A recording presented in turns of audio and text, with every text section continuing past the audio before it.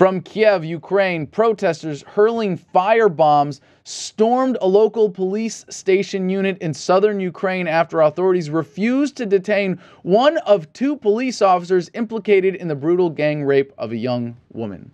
What happens with the LAPD when this happens on a regular basis and you see incidences of police brutality and corruption? Well, when you have Christopher Dorner actually calling them out publicly, oh, we let them just shoot up the town and shoot up women in blue pickup trucks for no good reason other than a vague resemblance and small penises and itchy trigger fingers on behalf of the LAPD.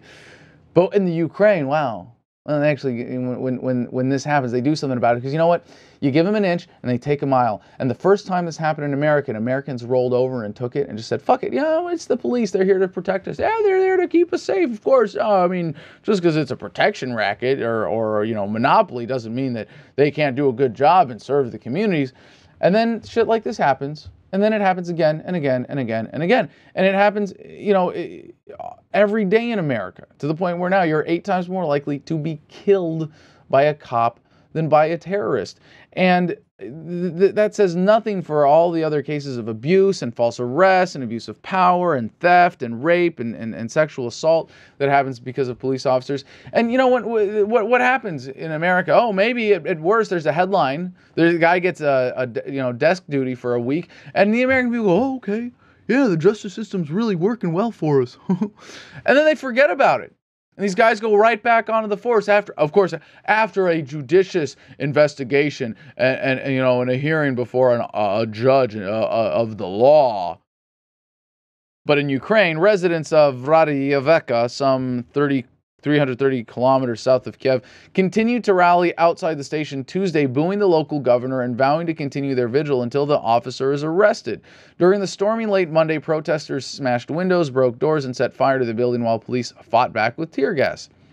The case has caused widespread anger among Ukrainians who say that corruption, lawlessness, and the impunity of government officials and their wealthy friends has increased markedly since President Viktor Yanukovych came to power 3 years ago. The victim, a 29-year-old local woman, was returning home from a bar last Wednesday when she says she was shoved into a car, driven to the woods, raped, and savagely beaten by 2 policemen aided by a driver.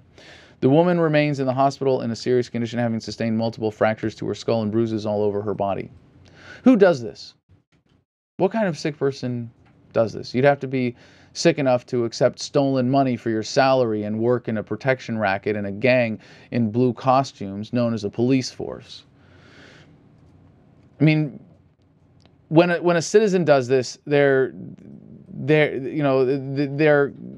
a pariah. When an officer does this, they're generally protected, even in America. And yes, perhaps cases like as blatant and brutal as this may be few and far between. The cases of beatings and rapes by police officers are numerous. We see them in the news every day. I mean, I even get tired of reporting them. One of the police officers and the driver have been detained, but the second policeman, whom the woman identified as the main perpetrator, has remained free, claiming he was on duty at the local police headquarters when the crime happened. But the victim, identified as Irina Krashkova, said in a video interview with local media that the police officer was lying. Now, at what point in America do people, this has to change, people. Really. This has to change. That when you hear a police officer saying something about a citizen, that you assume they're telling the truth? Fuck that.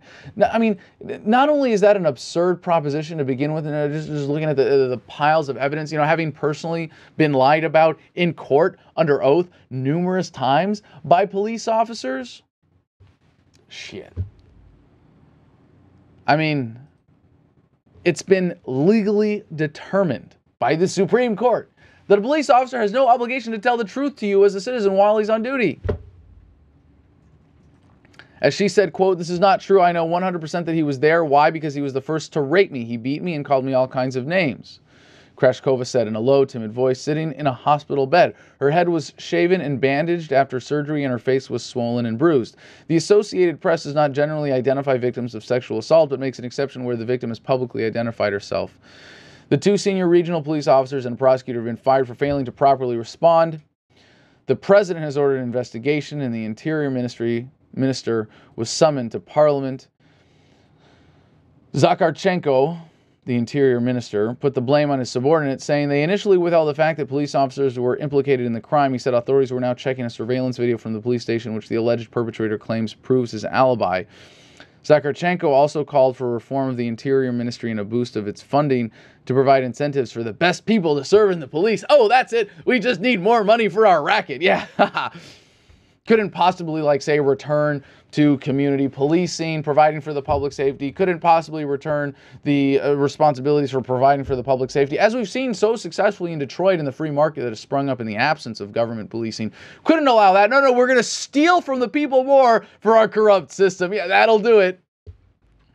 The minister expressed his condolences to the victim and her family, though he stopped short of an apology. The speech caused anger among the opposition. Quote, "I do not believe your words that you want to reform anything, same as your party," said opposition leader Arseny Yatsenyuk. "Do a heroic deed, write a letter of resignation." Yeah.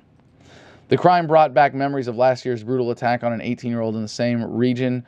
Oksana Makar was raped, strangled, and set on fire by 3 young men, some of whom had well-connected relatives.